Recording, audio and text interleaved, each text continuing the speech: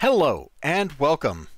I'm your host Elizibar. This is Delivered Up from the Slimy Pit, the inspirational true story of James Reed. Now,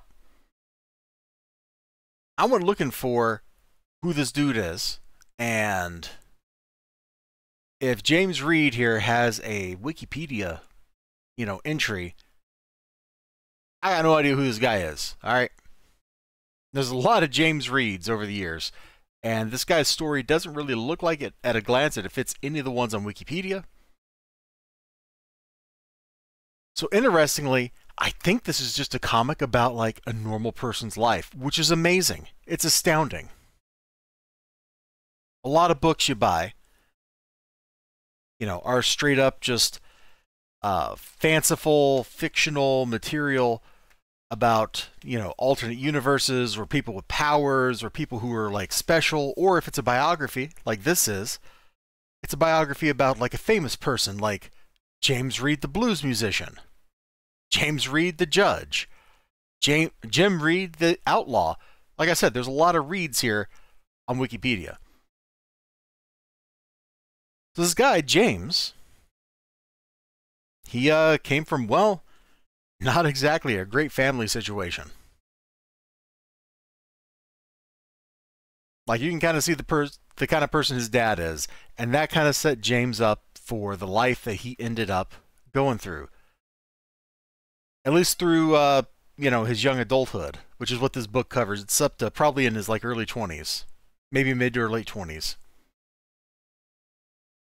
So Pops hits the sauce, gets home, gets a little rough. Eventually, his family, because James has a couple sisters, I think, little brother, they head for the hills. And they flee to Oklahoma or something, right? Okay, we're cool. Mom gets a job at the paper plant where they make cardboard, and all they can afford is to rent this little thing. Now, you got to keep in mind, this is the 50s, dude. Little things like social safety nets, it was all charity-driven at this point. There was a lot of charity, mind you.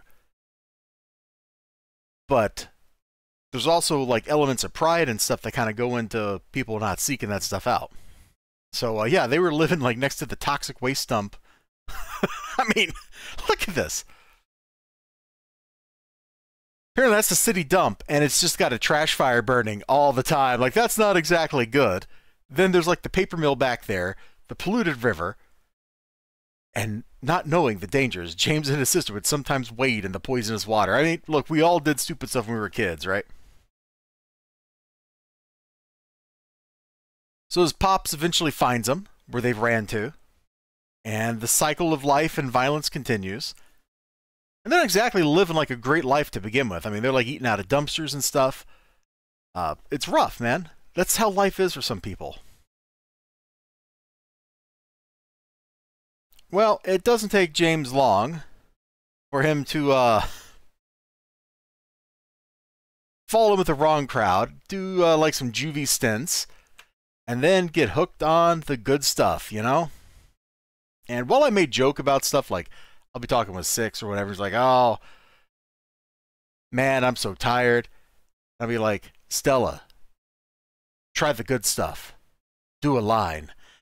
I hope everybody knows I'm joking when I say crap like that. Like, I do not actually want you to go become intoxicated. So anyway, dude's dancing with the devil in the pale moonlight, and things just keep going worse for him in his life. We're talking like real gel stints. We're talking about him hanging out with a bunch of hippies. And he's such a weirdo that the hippies kick him out. Now, think about that for a little while. The hippies kick this dude out. Becomes a biker, meets a girl. They fall in love. Dude's, the girl's brother, because he's doing just like his dad. So dude's brother gets a gun, and, well, sucks to be him. He hits rock bottom. He goes to an asylum, and he's going to go make a drug deal. And a little voice tells him just to leave. And so he does. He follows what the little voice says. He goes out, and this random couple, they're driving along. They do a Yui. They stop. They talk to him. And that's all it took for this guy to turn his life around. The right person, hold on, there was some really cool art in here I want to show. The right person at the right time in the right place. And I know some of you out there are going like, oh boy, it's a Jesus comic or whatever. Get over it. The art. Like, come on, some of this stuff looks really cool. But that's what life is about, is helping people. Going out there, being the right person at the right place at the right time, helping somebody, and helping them turn their life around. It's harder and easier than you might think it is.